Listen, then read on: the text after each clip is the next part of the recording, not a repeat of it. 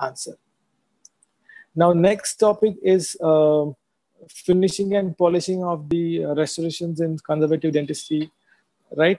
Now, finishing is a process of removing surface defects and scratches created during the contouring process through the use of cutting or a grinding instrument or a both.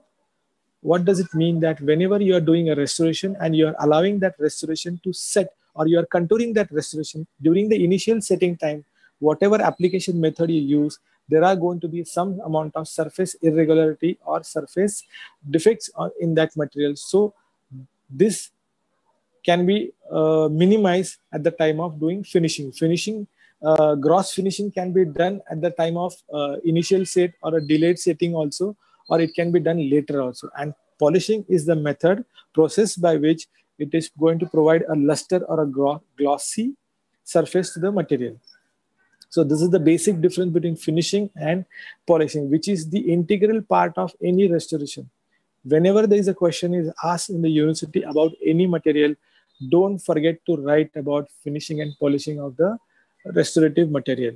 That is very important. Now, what is the basic difference between finishing, cutting, grinding, polishing, and abrasion? Finishing is a process of removing the surface defects or scratches created during the contouring process through the use of cutting or a grinding instrument or both. And what is cutting? Cutting is a process of removing material from the substrate by use of a blades, burr, or abrasive embedded into banding matrix or a burr or a disc. Now, cutting of the restorative material can be done, it is generally done after the setting, but gross finishing can be done during the setting also. Now, grinding is a process of removing material from the substrate by abrasion, relatively by the coarser particle. The coarser particle is the hard particle which has got a more compressive strength and a physical property than the restorative material, so that it can grind it out and give a good shape, form to have a good physiologic function inside the oral cavity.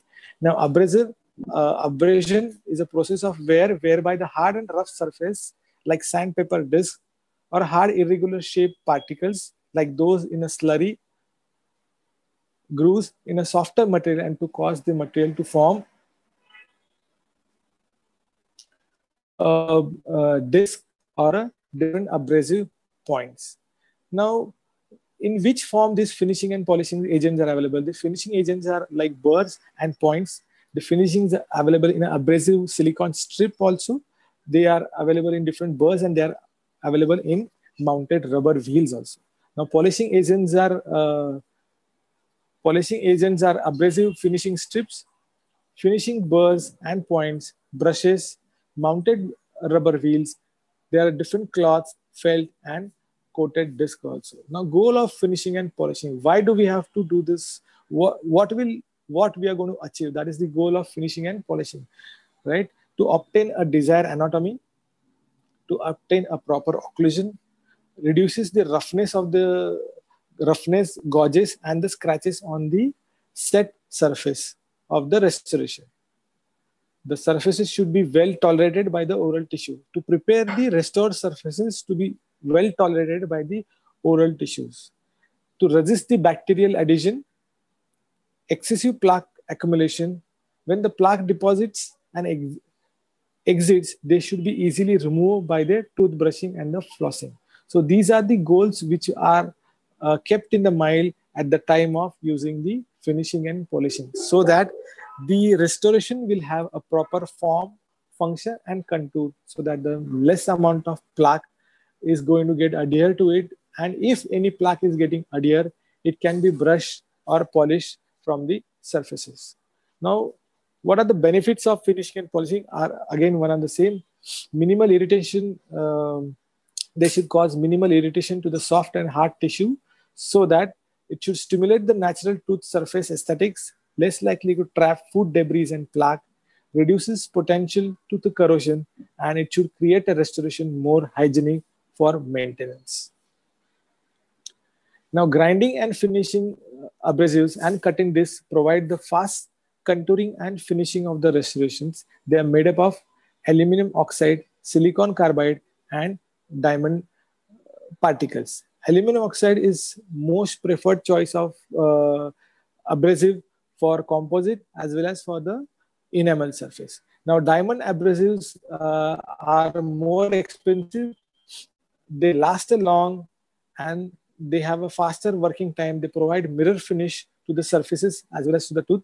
These instruments are preferred for porcelain and ceramic because it will be very aggressive on those parts also. Now, silicon carbide is preferred material for amalgam, gold polishes and acrylic polishes because it won't cause discoloration. The silica carbides should not cause any discoloration. So they are preferred among amalgam and gold polishes.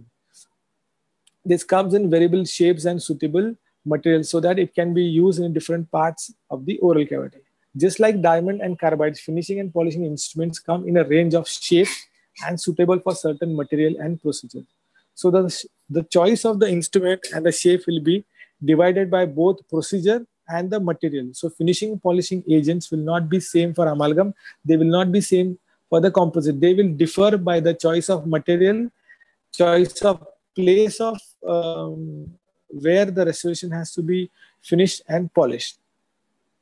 Now, these are the way these abrasives are available in a coarse, medium, fine, and super fine grades. Now, these grades are again color coded so that we have easily standardization to pick them up and use it.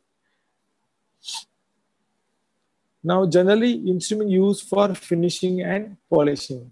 These are the finishing burrs. Now, lesser the number of cutting blades to the burr, more aggressive it is. So the finishing burrs will have different gradations and they should be used from lesser burrs to the flutes to the more flutes. That means they are available from 8, 10, 16, 20 and 30 flutes. So initially you should use the finishing burr with the 8, then 12, then 16, then 20 and 30 so that you will get a uniform, smooth surface and the finish luster of the material. Now, these diamond burrs are abrasive points. They are available in the forms of stones, different attachments. They come at low speed, high speed. And these coated abrasive discs are for the gross direction, that is aluminum oxide, as I said, told to you. Now, they are medium and fine are also available with the flexible discs, which are used for composite restoration. Now, these for finishing and polishing, you get different cubs also. The pumice paste or different polishing pastes are also available. Different wheels are also available. And these finishing points in different shapes are also available. Now, for amalgam finishing, madam has already covered. This is amalgam finishing kit, which has got brown, green, and super green. Now, for composite, they have green and white. This green, they are used in a sequence. It contains different shapes and size, and gross finishing can be done with the white also. Now, for glass ionomer, generally the tricky question is asked when the finishing and polishing of the glass ionomer is done. The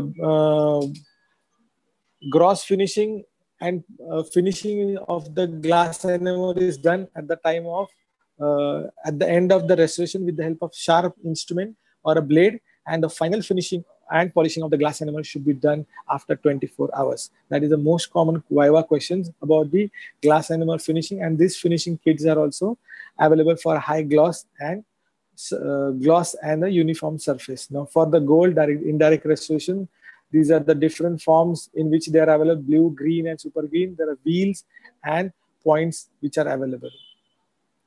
These are my references for all this topic.